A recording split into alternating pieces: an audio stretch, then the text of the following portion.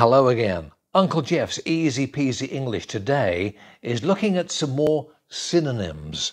One of my students recently said, Uncle Geoff, can you help with these 3 verbs?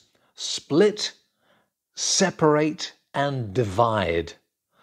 How can I use them? What's the difference between the 3? Can you help? Yes, I can. Split has the feeling of breaking something forcibly into 2 parts. For example, the wood cracked and split down the middle.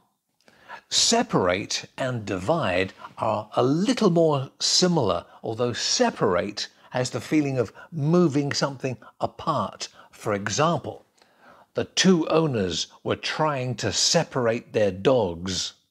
Divide has the feeling of separating into different parts. For example, they divided the office into different sections using screens.